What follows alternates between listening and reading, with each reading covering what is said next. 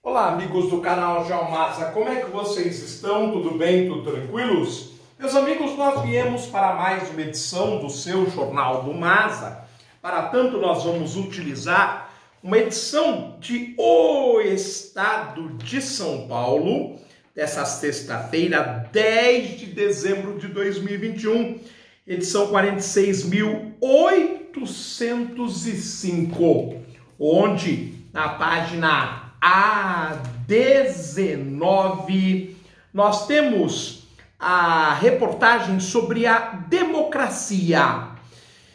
Joe Biden abre a cúpula sem Rússia e China que ameaçam Ucrânia e Taiwan. Estamos falando da Summit for Democracy. Conferência virtual do presidente americano é marcada pela ausência de chineses e russos, duas forças desestabilizadoras para a democracia na Europa e no leste da Ásia. Nós temos, inclusive, uma foto que dá suporte, onde Biden ele é o organizador da reunião. Biden diante do telão, com líderes mundiais, incluindo Bolsonaro, o quarto na segunda fila horizontal.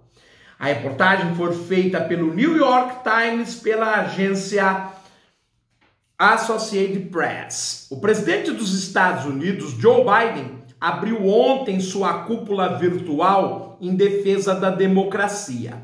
Durante 2 dias, líderes de 110 países apresentarão propostas para defender os valores democráticos.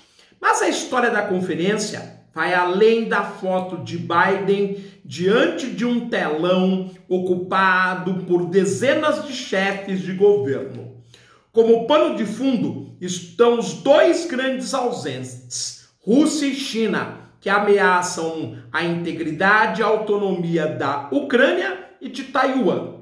Eles buscam expandir seu próprio poder, exportar e ampliar sua influência ao redor do mundo, justificando as políticas repressivas como uma forma mais eficiente de enfrentar os desafios de hoje, disse Biden, sem citar diretamente russos e chineses.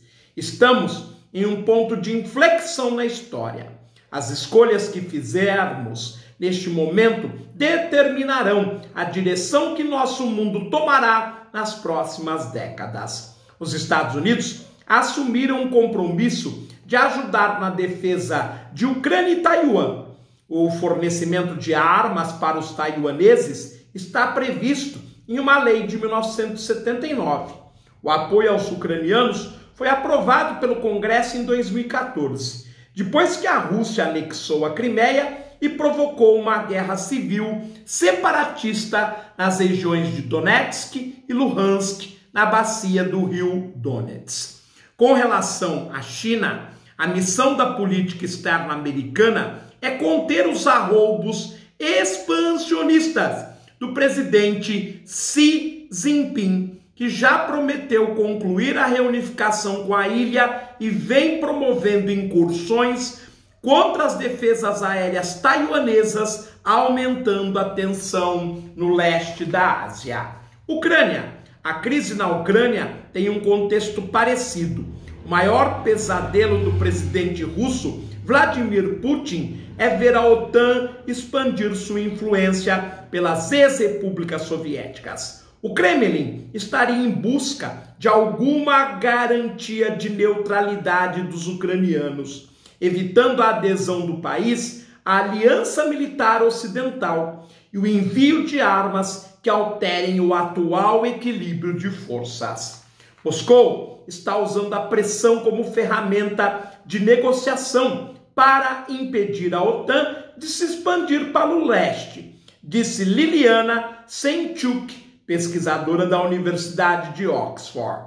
O limite imposto pela Rússia implica garantias ocidentais de não enviar tropas e armas à Ucrânia, o que equivale a admitir que o país é uma área de influência exclusiva da Rússia, afirmou Pavel Luzin, analista da Jamestown Foundation.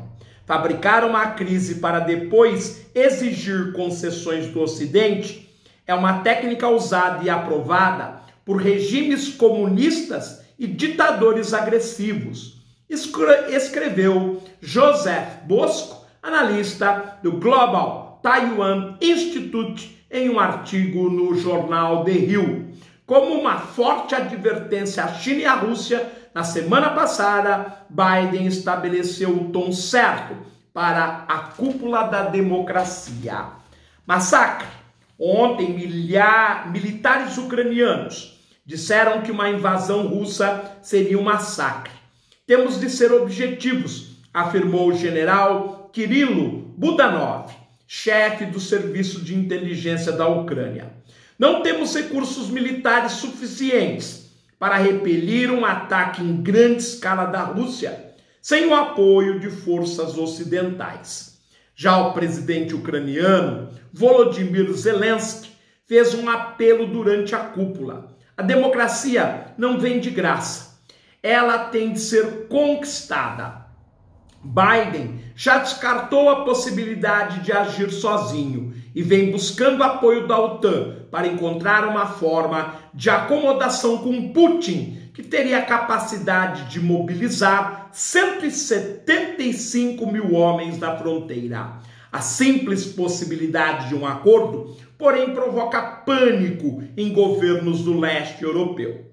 Espero estar errado, mas sinto o cheiro de Munique, disse Marco Michelson, chefe da Comissão das Relações Exteriores do Parlamento da Estônia, em referência ao acordo de 1938 para evitar um confronto com a Alemanha nazista. Na manga, Biden tem alguns coringas. Nos bastidores, americanos e europeus trabalham em sanções conjuntas em caso de invasão.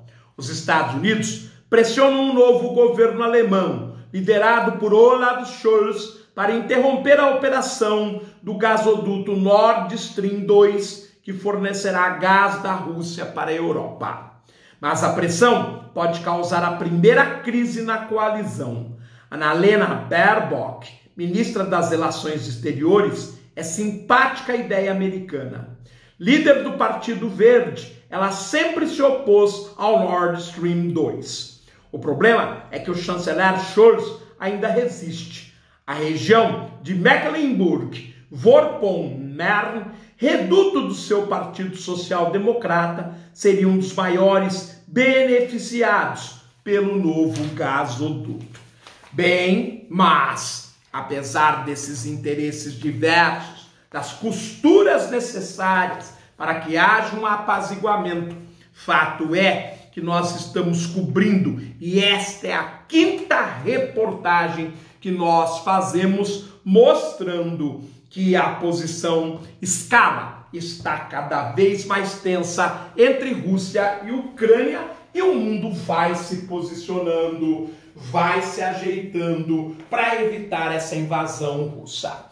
Um grande abraço, fiquem bem, tudo de bom, eu os vejo oportunamente. Tchau, amigos!